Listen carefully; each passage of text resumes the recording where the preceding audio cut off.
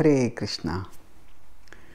When life is uncomfortable, thank God that it is not unbearable.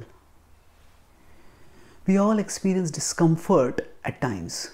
It may be because of exhaustion, loneliness, overwork, stress, even boredom. And as the very word suggests, being uncomfortable is not pleasant. Nobody wants to be uncomfortable. At such times, what do we do? How do we deal with that discomfort sensation? One way is that we could just feel bad. Why am I feeling like this? Why is my life like this? And that will only aggravate the situation. When our emotions are going in a particular direction, a very powerful way to prevent the aggravation of the negative flow of our emotions is to short circuit them. Now, just like if a current is flowing in a particular direction, we don't want it to flow, short circuit it, then it doesn't reach there. So similarly, we could short circuit the negative flow of emotions by immediately trying to think of something far worse. So when life is uncomfortable, we can thank God that our life is not unbearable. There are millions of people in the world who don't even get basic food to eat, who don't know when their next meal is going to come, who have to sleep hungry.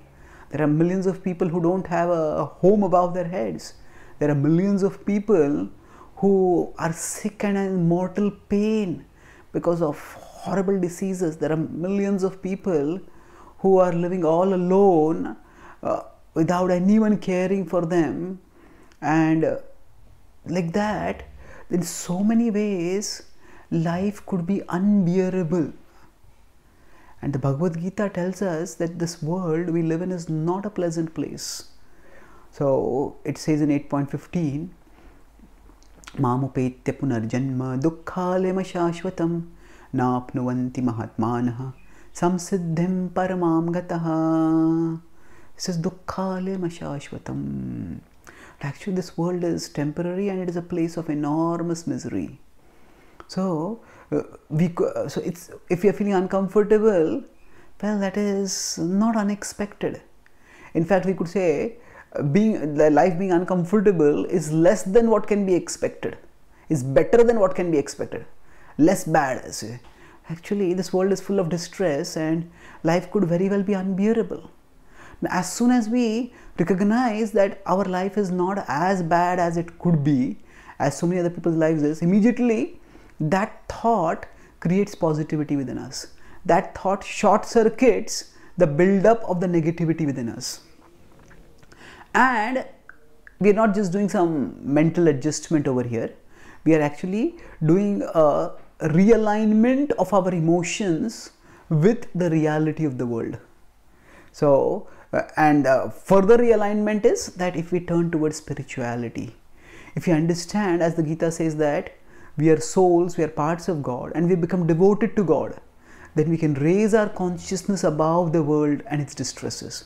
So if we strive to apply ourselves for connecting with Krishna in moments of discomfort, then the first thing will happen is, the first connection can happen is just by that thankfulness.